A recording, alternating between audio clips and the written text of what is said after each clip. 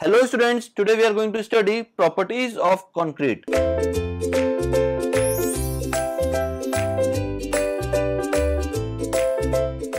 Now concrete have different properties.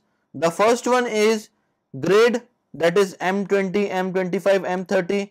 Next one is the characteristic strength, another one is tensile strength, another one is durability, the next one is creep, another one is shrinkage, next one is unit weight, another one is modular ratio, and the last one is Poisson's ratio.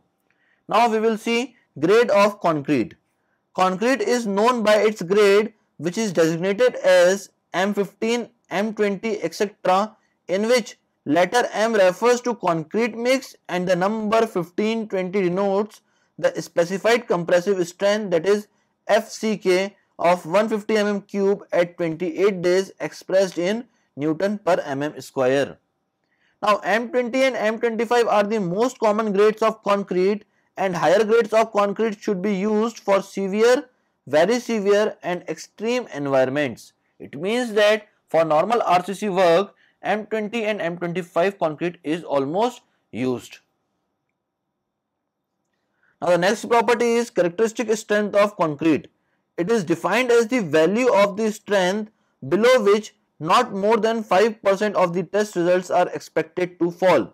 That is, there is 95% probability of achieving this value, only 5% of not achieving the same. Now suppose that if we are preparing a sample of concrete with specified compressive strength of concrete, that is the characteristic strength of concrete, then there is a probability of 5% of failure of the sample, because we had designed that sample for characteristic compressive strength. So there is a chance of 5% of failure of the sample. Now characteristic strength of concrete in flexural member. The characteristic strength of concrete in flexural member is taken as 0.67 times the strength of concrete cube. The strength to be taken for the purpose of design is known as design strength and is given by characteristic strength divided by partial safety factor for material strength. The value of partial safety factor depends upon the type of material and upon the type of limit state. According to Indian Standard Code, partial safety factor is taken as 1.5 for concrete and 1.15 for steel.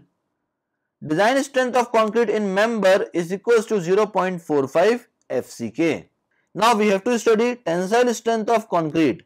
The estimate of flexural tensile strength or the modulus of rupture or the cracking strength of concrete from cube compressive strength is obtained by the relation FCR equals to 0.7 under root FCK in Newton per mm square. The tensile strength of concrete in direct tension is obtained experimentally by split cylinder test. It varies between 1/8 to 1/12 of cube compressive strength. Now next is the long-term property of concrete, that is creep in concrete. Creep is defined as the plastic deformation under sustained load. Creep strength depends primarily on the duration of sustained loading. According to the code, the value of the ultimate creep coefficient is taken as 1.6 at 28 days of loading. Now creep can also be defined as the deformation in the plastic range when the loading is applied in the elastic range. It means that when we applied the loading on a particular concrete member in the elastic range, then with the passage of time, the deformation that occurs in the concrete structure will be in the plastic range. Now in this table, values of creep coefficient is written with age of loading and the creep coefficient. Now for 7 days, the creep coefficient is 2.2, for 28 days 1.6, and for 1 year the creep coefficient is 1.1.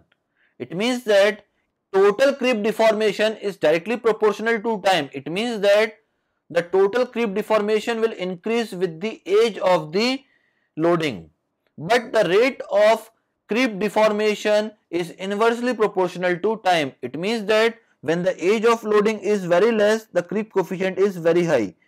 With the passage of the age of loading, the creep coefficient value decreases. Now the next property is the shrinkage of concrete. The property of diminishing in volume during the process of drying and hardening is termed as shrinkage. It depends mainly on the duration of exposure.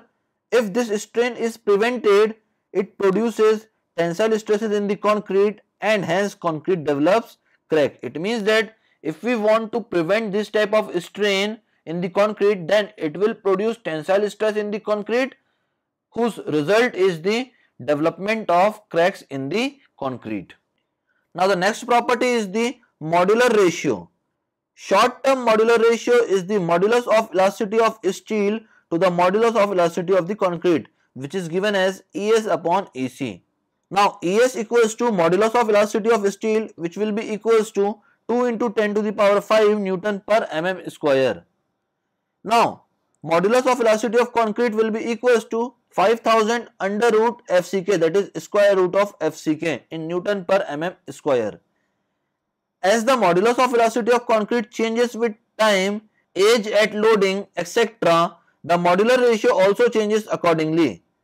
Taking into account the effect of creep and shrinkage, partially, Indian Standard Code gives the following expression for the long-term modular ratio.